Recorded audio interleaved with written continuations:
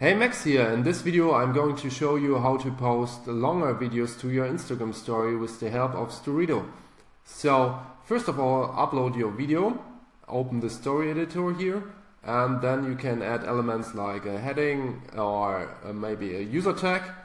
And then you see here that at the moment this part covers the first 15 seconds of the video, and then you go to the gallery and click duplicate here, and then you can edit the second part and just move this bar here so that it will continue at the 15 seconds.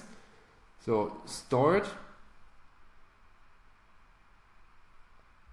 and then you can post both parts one after another. So in the future we will make this even more convenient, but at the moment that's the workaround to post longer videos with Storido. So I hope you find this useful. See you next time.